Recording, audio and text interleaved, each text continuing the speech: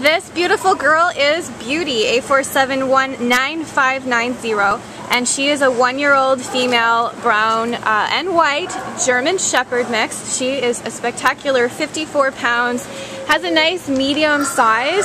A lot of people are always looking for the medium-sized dogs, and here is one. And she arrived here at the Baldwin Park Shelter as a stray from the Puente on June 10th. So when we first met Beauty today, she was a little nervous, a little overwhelmed, but she has really, after spending some one-on-one time with Celine, has really opened up and really starting to gain some confidence.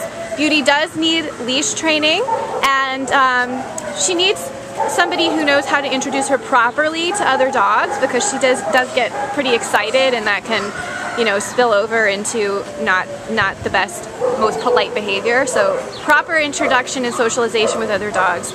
But this is a beautiful, beautiful girl. Celine, what else can you tell us about Beauty? I guess the first thing I noticed about her that's different from other dogs is she was so happy, you know.